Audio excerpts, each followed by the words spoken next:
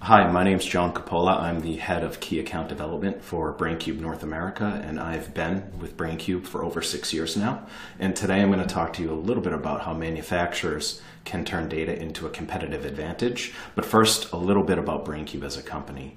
We've been in existence for over a decade now, developing applications specifically for manufacturers, and our organization's overall core belief is that any industrial can become highly competitive with the right platform with capabilities to collect, transform, and consume all of your production data in one environment. And at Braincube, we focus on delivering this world-class solution to enable delivery of the right information at the right time to ensure the consumption of this information makes a difference in how your organization approaches data democratization to achieve overall business goals. Now, this is a little bit of a market overview. Our solution really isn't limited to a scope in your plants or to a vertical in the market. We serve an array of organizations, both large and small. And in the US, our current footprint covers building materials, paper and pulp, chemical, elastomer, automotive, food and bev, CPG, and many others. What we provide on our platform is flexibility from a product offering standpoint. So we understand that organizations have different data connectivity and usage levels, and that's why we try to cater our offers to your exact business objectives around higher levels of data utilization, regardless of where you are. And we'll see this further in the presentation. The Braincube optimization platform is where we'll first focus. The optimization platform itself is integrated directly into your organization's standard information architecture. The platform utilizes pre-built connectors to connect to relevant IT, OT, and any external systems that you have. Really, the focus is taking data that you believe is relevant to your production. Thereafter, we warehouse this data to allow for one central point of access for use. This is the first step to democratization, and you may already have a data lake in your organization, but what we do next with the data is actually most important. After we have all the relevant data, our internal SMEs work with your plant SMEs to understand how you want digital twins built. And our digital twin isn't focused on building an exact replica of your asset or assets, but more focused on following the flow of materials through the process, aligning the material flow with the exact set point of all of your inputs, and directly linking those input set points to a specific output characteristic. We consider lag calculations that need to be taken into account, as you may have material which has residency time in a vessel before moving on in the process, or you may just have an intermittent production process which affects how you link data overall from process to process. Either way, our digital twin is the first step in automating the transformation of data for your team so that they can focus on applying information to actual use cases that you have on a day-to-day basis. From a thought leadership perspective, manufacturers overall are realizing the key to their competitive advantage is the strategic use of the data overall.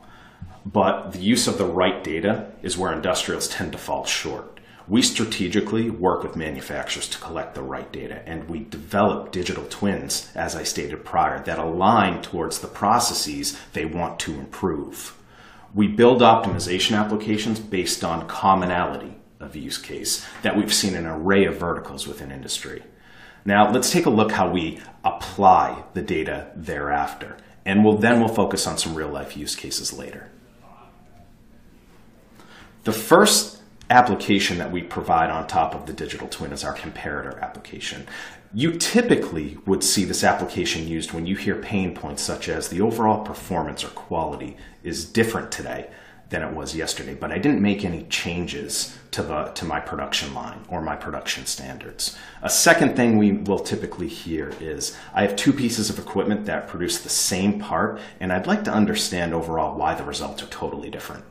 So the comparator application utilizes the historical digital twin data, and first you must define the reference population that you want to focus on, and then a study population, and build criteria within each of those, all of which is done very easily inside of Braincube.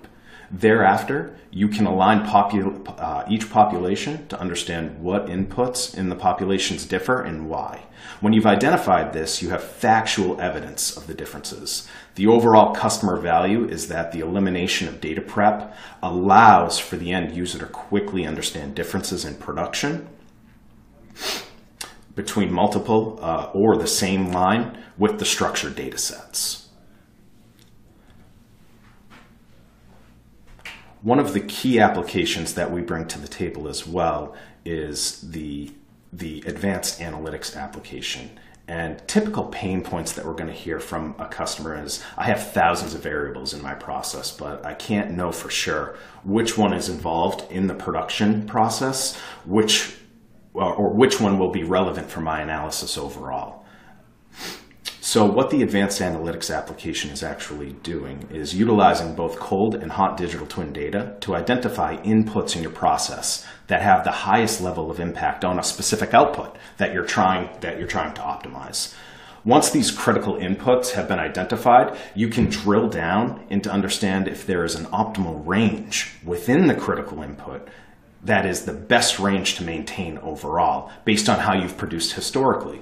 And when the SMEs have actually completed this work, they can take the variables that they've defined and work with them inside of the Braincube test module, not only to understand, is there a correlation between these variables, but is there a positive enough interaction between these multi-sets of variables when they're set in the specific ranges that accounts for some sort of optimization to our output. To close the analytics loop, we offer the live application as well. This application will live in the operating room or on the shop floor. Typical customer pain points that we hear from time to time is, my operators don't know if they're complying with the standards that have been set by the SMEs and by management, or they don't have an easy way to deploy findings from analysis to the ops team overall so that they can realize the benefits from the work that they've done in a study. So the live interface is where the analytical findings meet the actual monetary and performance value that you want from all the studies that you've run. It's the last step in the analytical loop, and it's very easy to understand. We set ranges based on the study that the operators understand. When I've maintained 50 to 70, I'm compliant with the standards that have been set. When I'm starting to drift, I'm still compliant, but when I've now hit the red, I'm no longer compliant, and I need to make an adjustment to this critical input in the process. The last application that we offer from an optimization standpoint is the performance report application. This is a great management tool, both from an operations manager perspective and plant management perspective. When you set specific rules that you want complied on the production floor, you're going to want to make sure that you have a decent compliance rate from the operations team. And what this application provides is that visibility, so that you don't constantly have to run down to the shop floor to understand, why is my second shift not complying with this critical input? Why are they adjusting continuously? So you'll have that insight all the time ready to be used. Now let's move into some use cases of how some of the digital twin and the applications have been used by organizations, both small and large. This story is pretty impressive by the numbers. A steel manufacturer had actually set out on a journey to optimize the casting portion of their process by a certain percentage. And they were data rich, but only had manual ways to prep the data, run an analysis, which had been ineffective historically due to the limitation of the inputs the engineering team was able to add into their analysis tool that they had access to at the time. And with the steel market, specifically in the US, on an uptick at this point in time, they needed an efficient way to augment their plant teams while also reducing the variability in the casting section, which is the main focus. So the group solicited Braincube to help in two ways: give full traceability in the process with the digital twin build, and then to provide an easy-to-use advanced analytics tool to identify optimal ranges of multiple set inputs that contribute to the casting variability. So once Braincube was installed, We were quickly able, the engineers were quickly able to identify the key contributors to their variability, and they identified optimal ranges of the inputs that needed to be maintained overall. The overall identification of these critical ranges accounted for a 7-figure savings and a total change in how their organization approaches analytics from a holistic standpoint. Not all of our customers, though, set out with hard numbers in mind. We work with a paper manufacturer that has been working with us since 2016, where they completed their first demonstrator, and currently they're in the middle of a global rollout of Braincube. It's being used in 3 different countries right now, and they're currently using a hybrid edge and cloud deployment of Braincube, where they rely on our IoT server, which is a piece of software to collect data from many different sources that I had alluded to earlier on in the conversation. But what's interesting about what this global paper company did is that they're the first customer to build digital twins from their edge data with their own teams, thanks to Braincube Digital Twin Builder. They have 100 digital twins operational as of today, and they see the platform as a key infrastructure tool for the future.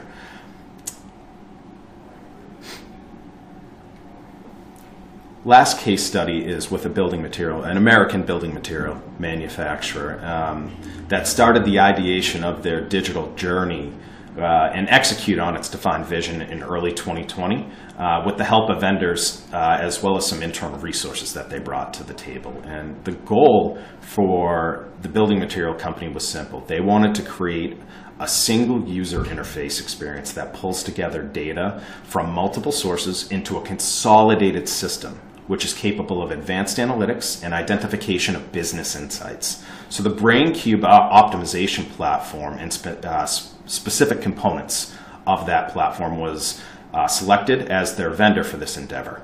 And the highlights of the platform integration were consolidation of workspaces into one dashboard for the entire plant, more efficient tracking of KPIs, both plant and corporate personas taking account of this.